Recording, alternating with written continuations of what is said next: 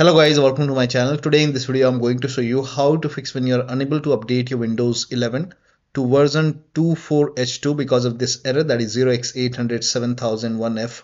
So if you're receiving this error, then please follow the steps shown in this video. So first of all, type in system configuration in Windows search box and then click on system configuration over here.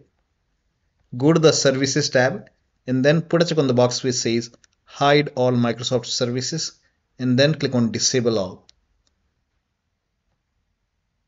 and then hit apply.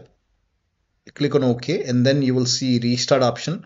Restart your computer and then you can try to update your Windows 11 and you should not receive this error. But still you are receiving this error, then update your BIOS. So go to your system manufacturer website. So if you have a Dell computer, go to Dell. If you have Lenovo, go to Lenovo. So go to your system manufacturer website, select your model number, find the latest BIOS update and then install the BIOS. Make sure in case of laptop battery is more than 10% and the AC adapter is connected to the computer during the BIOS update, and after the BIOS update log into the computer and then try to update your Windows 11. Still not working, then please follow rest of the steps shown in this video. Now the first step is to start app readiness service. Now for this, type in services in Windows search box and then click on services. Now over here you can see app readiness. Make a double click on app readiness, set it to automatic, click on apply, click on start if highlighted and then click on OK. Now you can update. Still not updating. The next step is to move WinREAgent folder to different locations. So you can open File Explorer, go to this PC, open C drive. Now if you see WinREAgent folder over here, you can just copy this file to desktop to create a backup. Now if you don't see this folder, click on view, select show and then put a check on hidden items. You should be able to see WinREAgent folder. But still, if you don't have this folder, you can skip this step and then follow the next step. But if you have this folder, you can create a backup first. So you can copy this folder, you can put it to the desktop maybe. Now once you have a backup over here, now you can delete this folder. Now once you delete this folder, now open Windows settings, go to Windows update and then click on check for update or install the update over here. If the update is installed successfully, then restart your computer. And if the update is installed successfully, in that case, once the update is successful, you can copy this folder or you can cut this folder and you can put it back to the C drive once the update is complete. Now still not updating. The next step is to run update troubleshooter. Now for this, open Windows settings, go to system and then go to troubleshoot. Now over here you can see other troubleshooter, click on it. Now you will see Windows update, click on run and let the process complete. Once the troubleshoot is complete, you can update your Windows 11, restart your computer and then update your Windows 11.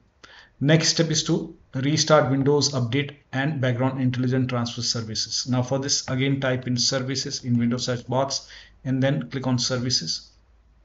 Now find Windows Update in the list. Scroll down and here you can see Windows Update. Make a double click on Windows Update, set it to automatic. Click on apply. Click on start if highlighted and then click on OK. With Windows Update selected over here, you can just make a right click on Windows Update and then click on restart or start. Now find Background Intelligent Transfer Service, make a double click, set it to automatic, click on apply, click on start if highlighted and then click on OK. Make a right click on it and then click on restart. Now you can update your Windows 11 and then check. Now still not working. The next step is to use Windows 11 Installation Assistant. Now for this, copy this link. The link is provided in the video description. Open this link in a browser. It will take you to Microsoft website. Over here you can see Windows 11 Installation Assistant. So click on download now and then run this exe file. Click on yes to allow and then if there is any update, in my case it's already up to date, but if you see update option or install option, install it and then restart your computer. Now the next step is to reset Windows Update components. Now for this, copy all these commands. These commands are provided in the video description. So copy till here and then open Notepad on your computer. So type in Notepad in Windows search box, open Notepad, paste all the entry over here, then go to File. Now click on Save As. Name this file as wuauserv.bat, and then for save as type, select all files, and you can set the location to desktop. Now once saved, now go to desktop, make a right click on wuauserv file, and then click on run as administrator. Make sure that you run this file as an administrator. Click on yes to allow and let the process complete.